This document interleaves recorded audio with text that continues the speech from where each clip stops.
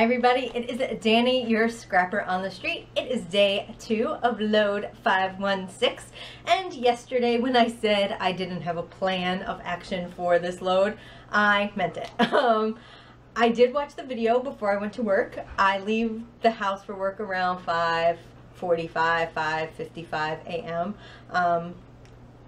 4:45, 4:55, not 5. Really early. I leave the house really early. So early I can't remember the time.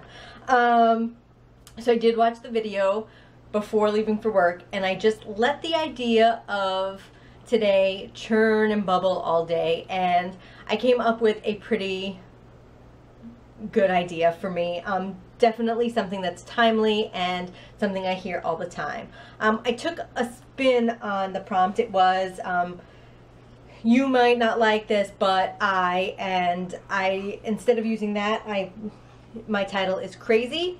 I just may be. I hear all the time, every time I sign up for another race, that I must be crazy. Am I insane? Do I pay to run? You pay to exercise? Is someone chasing you?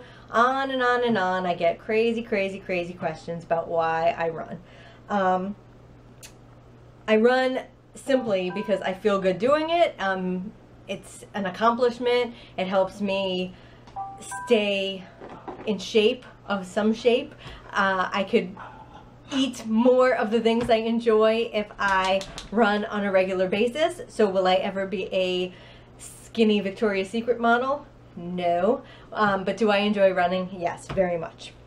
So I took this picture that I had ordered from one of the photographers from the most recent race I did.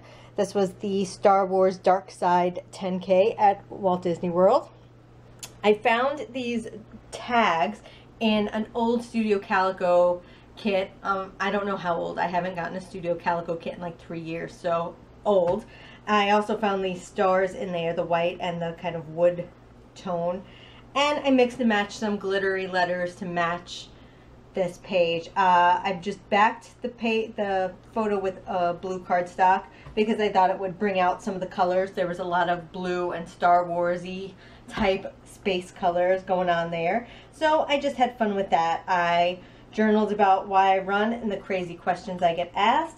I added little clusters of the stars with some color shine splatters, and I found this patch that says make every moment count, and that's what I intend to do. That's why I run.